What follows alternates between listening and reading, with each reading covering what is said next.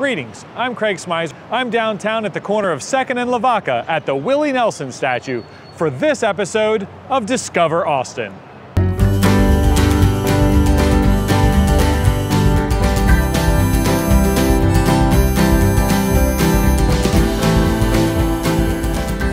Made of bronze, weighing about a ton, and measuring 8 feet tall, the Willie Nelson Statue celebrates one of the city's most iconic singers.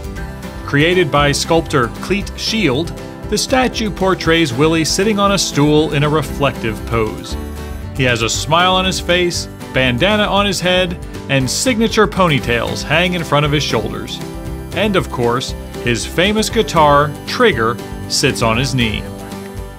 Willie moved to Austin in 1972 and has been associated with the city ever since. The statue is located in front of the studios in which Austin City Limits is recorded. In 1974, Willie produced and starred in the pilot episode of ACL and has been a champion of the television show ever since.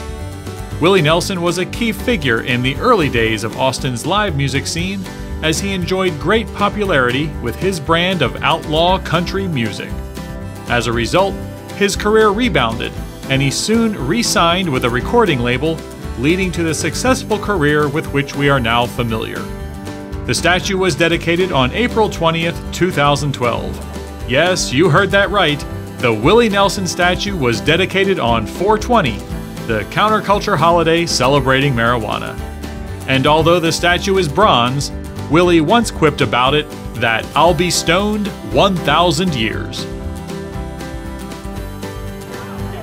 Willie still spends a lot of time in Austin, so when you're out and about, keep an eye out for him. Thanks for joining me for this episode of Discover Austin.